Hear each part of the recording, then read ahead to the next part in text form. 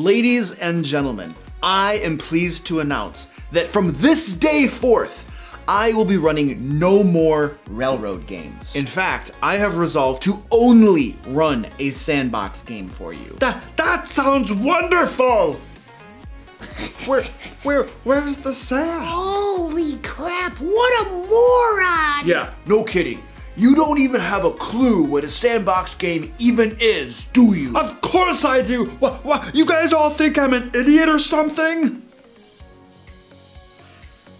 Well, I'm not, and I'll prove it to you all by defining what a sandbox is. A sandbox game is a Dungeons & Dragons game that is played in a sandbox to maximize playtime by eliminating bathroom breaks. Holy crap, you are a moron! It's okay. Fat Cat sleeps in her litter box from time to time for the same reason. Now, to help our wonderful barbarian understand, I propose that our dungeon master explain exactly what a sandbox game actually is. Well, sure, no problem.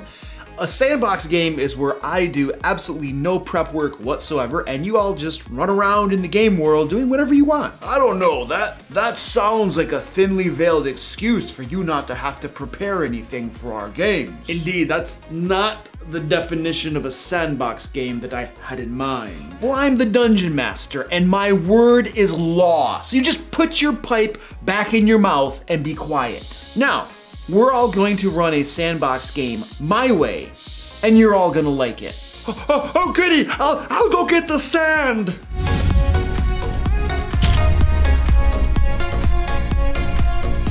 Welcome to the DM Lair. I'm Lucar, and I've been a dungeon master since high school. On this channel, I give practical dungeon master advice that you can use in your Dungeons & Dragons games. Today in the Lair, we're going to be discussing sandbox games in D&D and the dreaded railroad game.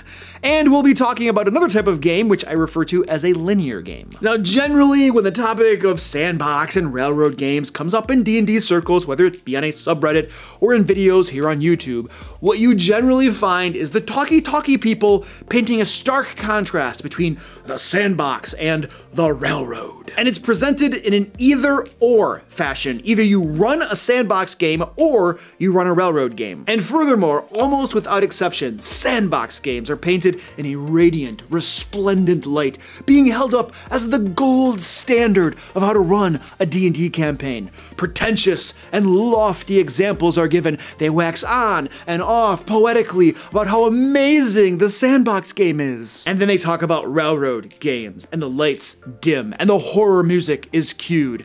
The dread is practically palpable, and the examples given paint a gory, repugnant picture of how miserable such a game is for players. Finally, these talky people give their final conclusion. Certainly a dungeon master must needs run a sandbox game, because what DM in their right mind would torture their players with a railroad game? And yet they fail to mention there is another way to run your D&D games for your players, and it is not either or. It is not sandbox or railroad. There is another option. So yeah, today we're gonna do a deep dive on this subject.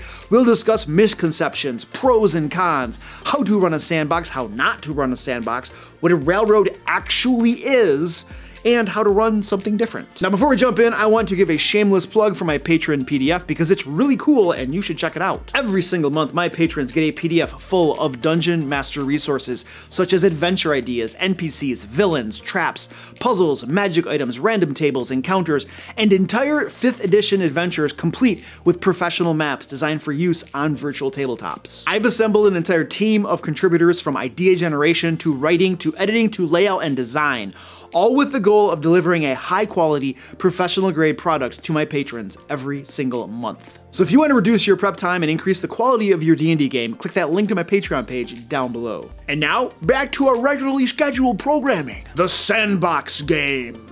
All right, let's talk about the actual definition of a sandbox game first, shall we? It is a game in which the dungeon master prepares in advance lots of different things the players could do, and then the players have the option of which thing they would like to do. You still prep the game. You still prep the adventures. You still present plot hooks. But the players decide what they want to do from a variety of things that you present to them. It's a really quite simple concept, actually. Sandbox misconceptions. All right, now let's talk about what people think a sandbox is. Well, at least what people that drone on and Reddit and other places seem to think a sandbox game is. The Dungeon Master plops the players down into a game world with nothing whatsoever prepared and asks them what they want to do. There are no adventures prepared, there are no plot hooks, it's just a wide open game world and you can choose your own adventure. Nope.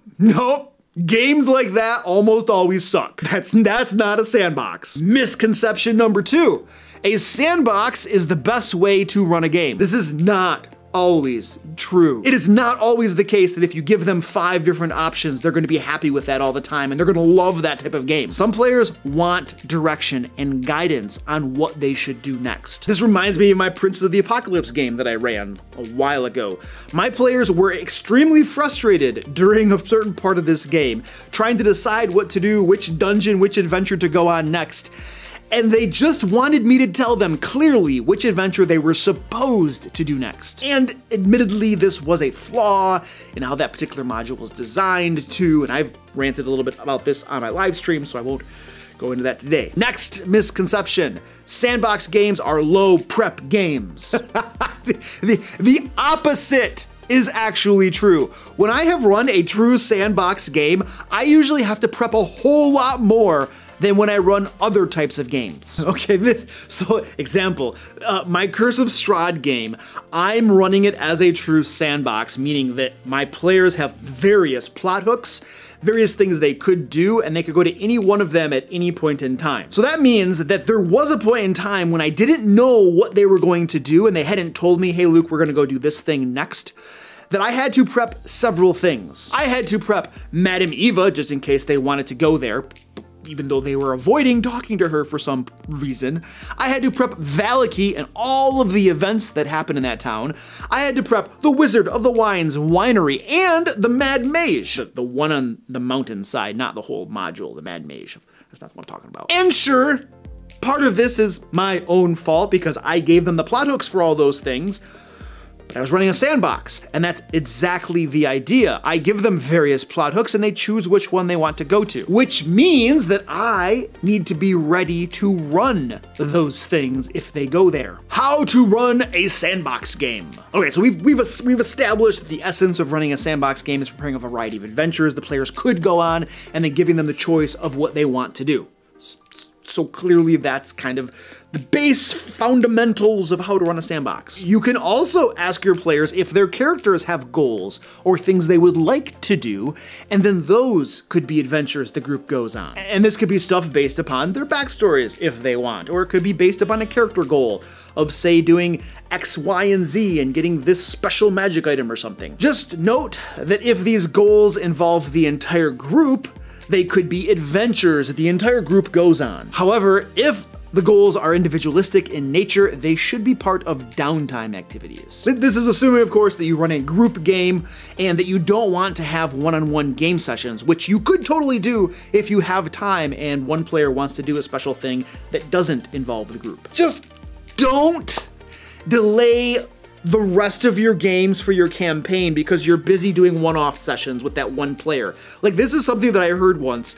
Somebody was telling a story about how back in the day, their dungeon master would sometimes take months to get the next adventure ready for a campaign. And in the meantime of getting that campaign ready, they'd be doing one-off game sessions with some of the other players. And I'm sitting there, I'm just like, well, that's why it takes him months to get it ready for everybody else, because he's doing one-off game sessions.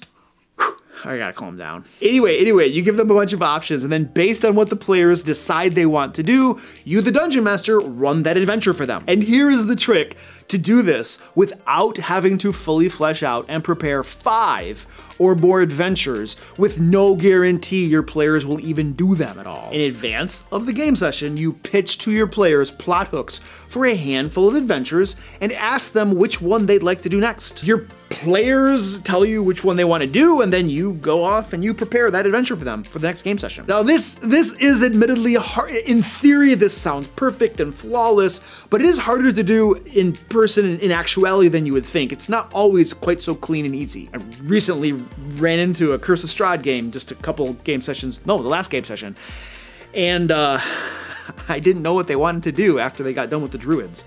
And so I literally had to prep 3 different things for a game session, and wouldn't you know it, they did a 4th thing that I didn't prep. So I was doing my best. For my Youngling campaign, for instance, what I do is I give them 3 different options that are actually adventures that I pull from modules that I think are pretty cool and I might want to run for them.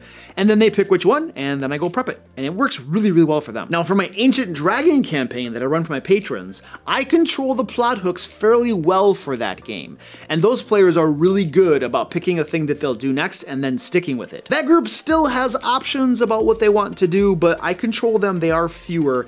And I would say that that is less of a sandbox game, in all honesty. You see, in my games, I prefer to integrate this element of player choice on what they want to do to one extent or another. In Curse of Strahd, it's fairly wide open. In my Ancient Dragon game, it's a little more controlled, but players still get to choose. So you could say that I, generally speaking, run sandbox games, but I try to avoid having to prep tons of different adventures all at once as much as possible. The pros of running a sandbox game. I mean, the first one is player choice. Your players get to choose what they want to do. This empowers them. It makes them feel like they are playing the game, doing the things they want to do, not something that is being forced on them by the Dungeon Master. You get high player engagement. They're very interested in the game. They want to play the game, and the fun tends to remain pretty high in these sorts of games. Not that it's necessarily lower in other types of games, just saying. Players don't feel like they are being forced to do an adventure they don't want to do. When players choose, they tend to enjoy things more. The cons of running a sandbox. There is no guarantee that the campaign will follow the storyline the Dungeon Master may have in mind. The Dungeon Master can guide things by the plot hooks they give their players, but when players have choice, they might decide to do something that takes the game session, the campaign, in a little bit different direction than the Dungeon Master might have intended. Now, some people will consider this a con, some will think it is a benefit. I actually think this is a benefit. You see, sometimes my bright ideas kind of suck, or I might get bored with my own campaign arc. So when the players take things in a little bit different direction that they might be more personally interested in, and I prep adventures along those lines, well, then that is fresh for them, they like it, and it might be spicing things up for me and getting me away from something that I was getting a little bored with. The next con is that more prep work is usually involved. Now, a DM can minimize the additional prep work, but at the very least, you're going to need to prepare additional plot hooks and adventure ideas for your players to choose from. And in some cases, like my Curse of Strahd game, you may end up preparing multiple adventures at once. The railroad game! Alright, first things first, let's start it with a definition of a railroad game. It is a game where the players are not only forced to go on certain adventures, but the manner in which they complete the adventure is determined for them and they cannot deviate from it. The DM has a specific thing in mind for how things will go, and the players must stick to that. For example, the only way to defeat the orc chieftain is to storm his castle, kill all the orcs inside it, and then confront the chieftain in a final battle. The option to sneak in at night is denied to the players, with the DM giving excuses for why they can't do that. The option to sow dissent in the ranks over time, possibly causing half the orcs to rebel, is denied the players. You see, in a railroad game, the Dungeon Master doesn't just present a situation to the players the orc chieftain must be dealt with, but they also determine how the players must deal with and overcome the situation. The essence of a railroad game is denying player choices in all aspects of the game. Player choices and decisions don't matter. The Dungeon Master decides in advance what the story will be, and the players are on a forced march along that storyline no matter what. Consequently, railroad games often feel like the Dungeon Master is writing a book instead of running a game. Railroad misconceptions. Now, there are lots of things that are not railroads, but that people label as railroads in an attempt to disparage certain sorts of games. This happens with modules, which people will claim as railroads. they're not, they're linear games. It's almost like people think that if they can attach the negative label of railroad to something, even if it doesn't fit, they can just win the argument and pish-posh a certain type of game away. So there is this trend out there to do that, and it's rather dumb. And here's the biggest misconception. A railroad game is when players don't get to choose which adventure to go on. That is not a railroad game. That is what we call a linear game, and I'll get to that in a second. I feel like lots of people say railroad when what they really mean is linear. But railroad has this negative connotation to it, and we love to just smear its name into the dirt, for good reason.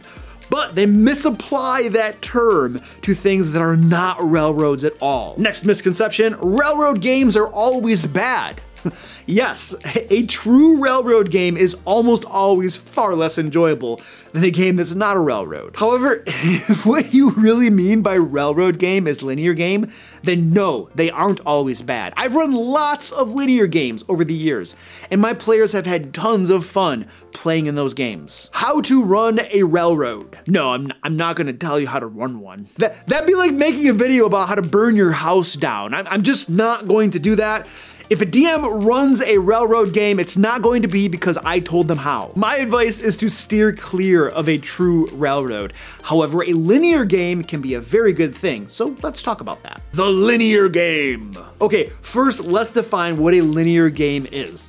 A linear game is when the Dungeon Master decides, based on the storyline, what the next adventure the players will go on will be. However, the Dungeon Master still presents the situation of the adventure, and then gives the players the freedom to determine how they will overcome that situation. Frontal assault, sneak in at night, cause dissension in the ranks, etc., etc., etc. Many, if not most, D&D modules are designed this way to be linear games. Waterdeep Dragon Heist, Dungeons of the Mad Mage, Descent into Avernus, etc., etc., etc. And I would argue that even modules billed as open world or sandboxy, such as Curse of Strahd, are still linear games at their heart, because all of the adventures in those modules are still designed for specific levels. The levels the adventures are designed for suggests the order in which they should be run, unless the Dungeon Master does some homebrewery to adjust them for different levels. Which is exactly what I do for my Curse of Strahd game, by the way. And to be clear, modules are not railroads either.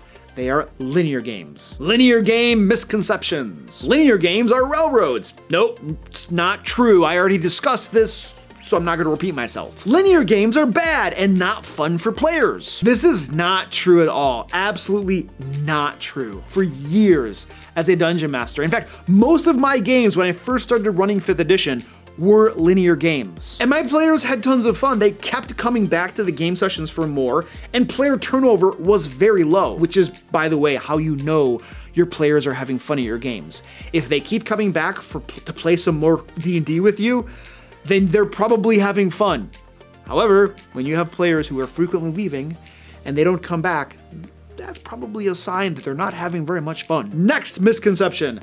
Dungeon Masters should avoid linear games and try to run sandboxes instead. No, not necessarily. Linear games have their place. For instance, linear games are excellent for new Dungeon Masters just learning the ropes, because they're so much easier to run from the Dungeon Master's viewpoint. And obviously linear games are great for modules, because it's hard to run a module that isn't linear unless you want to do lots of customization as a Dungeon Master, which is fine if you want to do that. Even experienced Dungeon Masters might choose to run a linear game, and there's nothing wrong with that decision. How to run a linear game. This is pretty easy. You simply present one plot hook to your players for the next adventure they are intended to go on, and then you run that adventure for them. I mean, make sure it's interesting, make sure it's something that will appeal to your player's playstyle and preferences. You don't want to just present it in a very cold, heartless way that says, this is the thing you gotta go do it now. And you want to present a variety of different types of adventures over the course of the campaign campaign, so players don't feel like they're always doing the same thing, only